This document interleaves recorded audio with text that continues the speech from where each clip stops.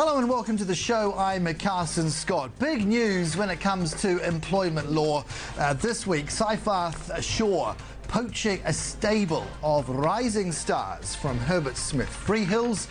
They're a so-called dream team, regarded by some as the best industrial relations practice inside the country. Well, Joy Deepore is from People and Culture Strategies, and Stephanie Quine from Lawyers Weekly. Let's break this all down. Warm welcome to you both before we go and get some gospel truth from the company itself. I'm intrigued because, just set the scene, Joy Deep, you're front and centre in this space in Australia. Do we have room, first and foremost, for what's a very kind of US-centric proposition, albeit they've got add-ons in Shanghai and London, but their bread and butter business has been in the US. Persuade me that that resonates with an Australian employment law environment. How do you draw and get synergies from one to the other?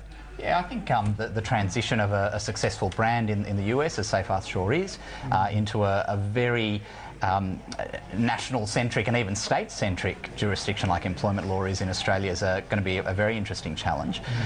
There's always room for quality in the market. Clients want quality, but clients are looking for competition not just in terms of having access to global brands, which I think is of limited relevance in a country like Australia, but more to who's going to be competitive on price and ultimately in the employment law space, who's going to get them the outcomes they want. And a lot of it is very personal relationship driven.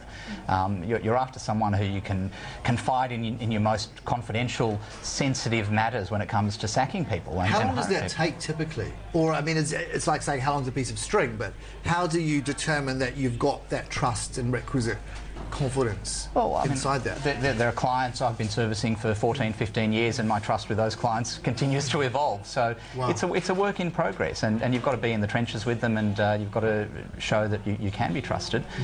Having all the great legal pedigree and all the accolades is one thing, but you've got to deliver for those clients. This is the thing, Stephanie, with the legal pedigree, and we just sort of named some names there. We've got Ashurst, we've got Arnold Bloch-Liebler, we've got, of course, Herbert Smith Freehills. These people can't actually start. The firm really doesn't get underway, does it, here, until they've all seen out their due and owing obligations. So it's all a little bit delicate around that. Yeah, it's quite uncertain, and so there'll be different arrangements for different partners in terms of gardening leave, whether some are out on the street straight away. But I think there was an article today in the Oz that you know, it'll be at least a few months until the firm is up and running in Sydney and Melbourne. And what conceivably might then interfere with best plans now, Joy Deep? Because it would seem to go just into employment law where back in the US they spread the net. Do you think they kind of look afresh at that proposition and wonder to themselves, can we really justify being specialist versus generalist? Yeah, I think there are a number of firms, ourselves included, who are a specialist firm. So it's not an untested proposition in Australia, and we'd like to think that it's a successful proposition in Australia. Well, you set that up, though, did you not, with that exclusive remit front and centre, whereas their kind of their DNA is across many different areas. So just people would kind of do their research and perhaps raise some questions. You know, why just one sector here versus the spread? Yeah, absolutely. I think ultimately it'll come down to what is the type of work that this firm is going to do. Now, if it's going to be largely cross-border transactions, then is that very different to the proposition that an Allen & Overy or a Clifford Chance or the other firms who've set up here are going to have? Appreciate that naturally the focus is on the employment side of things, but there will probably be some need, if that is the type of work that's going to be done. Clients looking for that cross-border specialisation will say, great to have you in the employment space, what are you going to do for us in the corporate space or the banking space or whatever. But they're all matters, I'm sure, that have been thought through, at least on a preliminary basis, by Seyfarth. Stephanie, what do clients want increasingly? You know, Joy Deep's model is there in the marketplace. This is about coming in and trying to shake up existing practices. Are you hearing the specialist model is what really clients are opting for in this environment? Because we've certainly seen exoduses at the top of diversified platforms. You know, it seems every week there are fresh questions, and a lot of it comes down to deal flow, does it not? I mean, just where is the work to be found, and even alliances that have been, you know, declared and trumpeted months ago look shaky between us and perhaps overseas entities. Yeah, sure.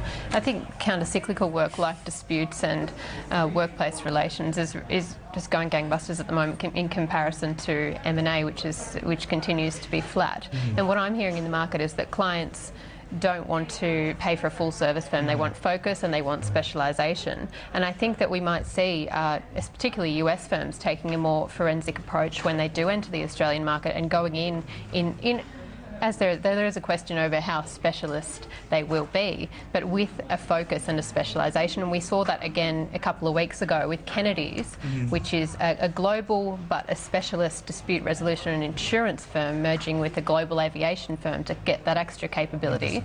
But yeah, they're increasingly, you know, winning work over some of their more other specialised competitors.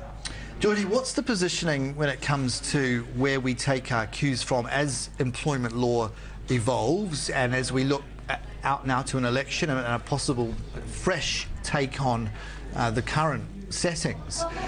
Is there an argument to say that the US is a jurisdiction that perhaps the tribunals are sympathetic to, or at least the Fair Work Tribunal, to be precise, can look to that corpus of law and say, you know, we can take a little bit from that? Yeah, I think it's a good question. I think when the good faith bargaining laws were introduced, certainly there was some precedent taken from the US context, but Australia has its own unique history when it comes to employment and industrial relations. And I think what we've seen here in Australia over the last decade is a shift from quite a strong IR, union versus employer battleground, being very much front and centre in the employment law space, to what in more recent times is far more human rights, individual employment, and a stronger emphasis on that individual employment relationship. And I think that trend is going to continue. What we know from the coalition is that there are no sweeping reforms that are going to happen in the first term of the coalition government. I notice that you're not ruling those out, and they're not ruling them out, but it's just term one will be quiet. Absolutely. Okay. I think the Productivity Commission will have something to say about all of that.